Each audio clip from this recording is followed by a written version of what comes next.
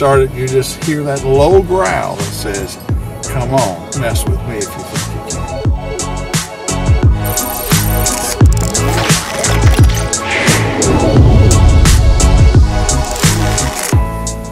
Not that it matters when you back up, but they want you to see what you hit. All right, I don't often put my seatbelt on because I just know that I'm safe in here. Yes. I feel bad for the others, but not that bad. You command every road you're on. Oh, I feel empowered. Oh, you imagine how I feel. I'm the one with my foot on the gas. Drives with the smoothness of a car, but with all the power and attitude of a muscle car.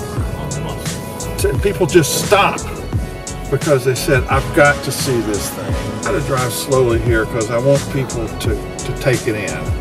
Because it's, you know, by the time you get from the bumper, front bumper to the back bumper, it may feel like an hour's past the beauty that you behold.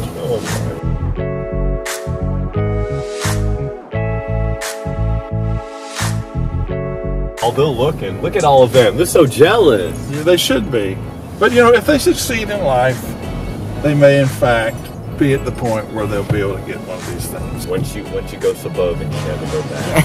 No, if you do, you're depressed all the time. And I don't like to be depressed. No. It's hard not to be in a worshipful attitude when you're in a Suburban. I often find myself thinking about the doxology when I'm driving. The Suburban is not a name of a vehicle.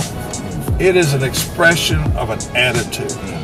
That when students talk about the Suburban, I want them to know that this is what they're talking about.